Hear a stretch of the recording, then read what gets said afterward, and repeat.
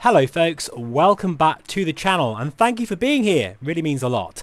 Today I'm showing yet another new free add-on which really changes the game, especially for VR users, and in this case I'm going to go ahead and say it is a game changer, because what this is doing is really smoothing out all of those annoying stutters that we all hate in VR.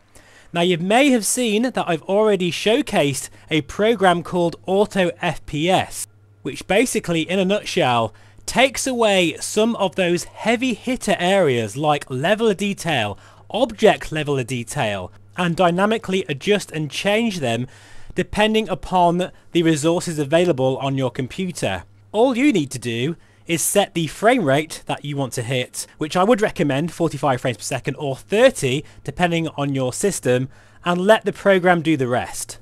So you may ask yourself, why am I showing another program that's doing the same thing? Well, not necessarily, because Smooth Flight has a real trick up its sleeve.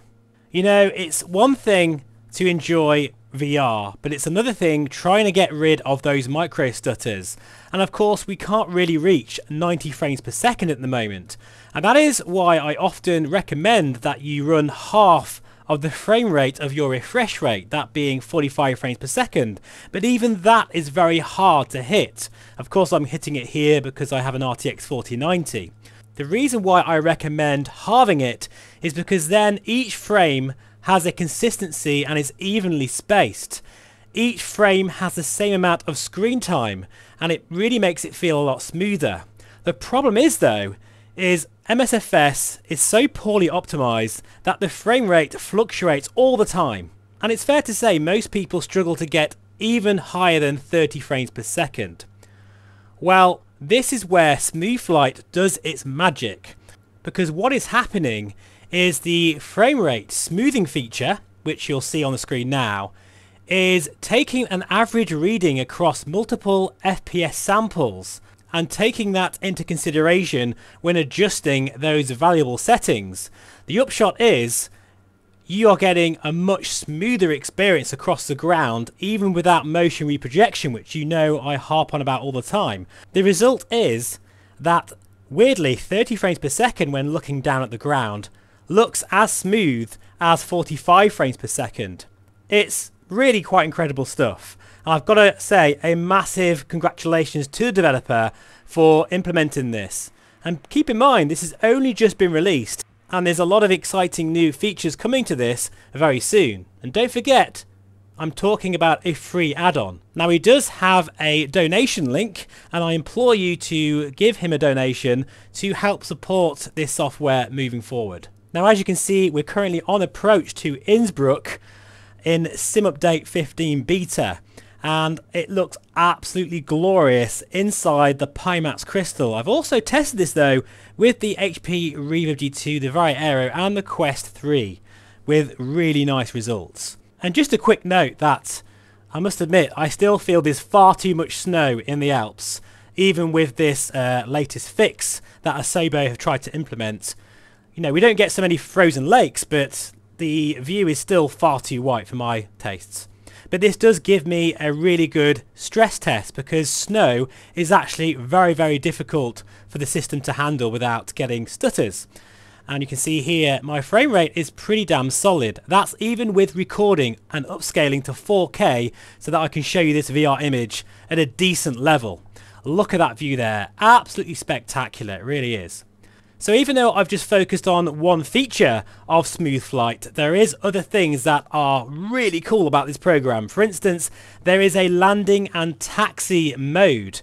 And what it does is, and this is similar to AutoFPS, but it does it slightly differently and more aggressively, is once you reach a certain altitude, coming into approach, it will change the T-LOD and O-LOD values to something a lot lower. And by the way, if you're wondering what I'm doing here, I'm looking at the ground to see how smooth it feels, and it does feel absolutely fantastic. But yeah, what it does is it will auto adjust at a certain level of altitude so that you don't get any stutters when on final. Now what I have noticed is you do get one little stutter as the T-LOD changes very dramatically, But then that is it, and it's a very slight stutter, and I'll show you this in a moment as we touch down.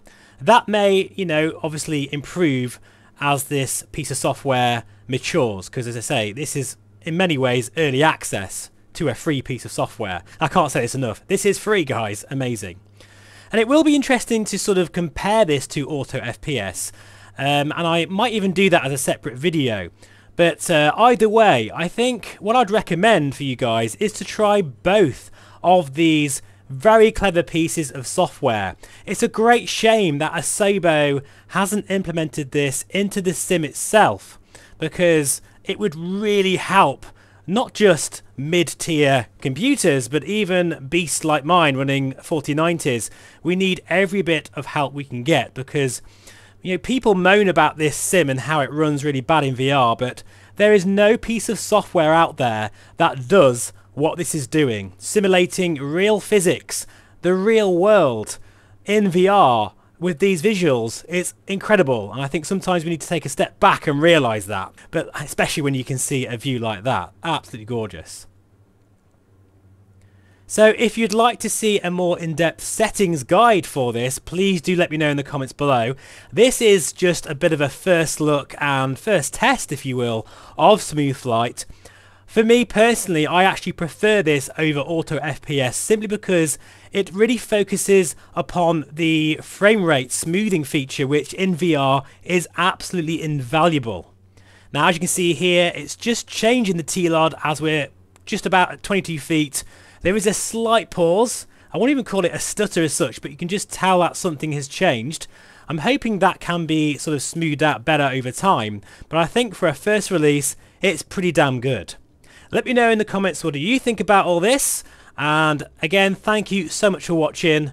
I'll leave a link in the description below of both of these programs. But for now, that'll do. I'll see you again very soon. Have a great week, and bye for now.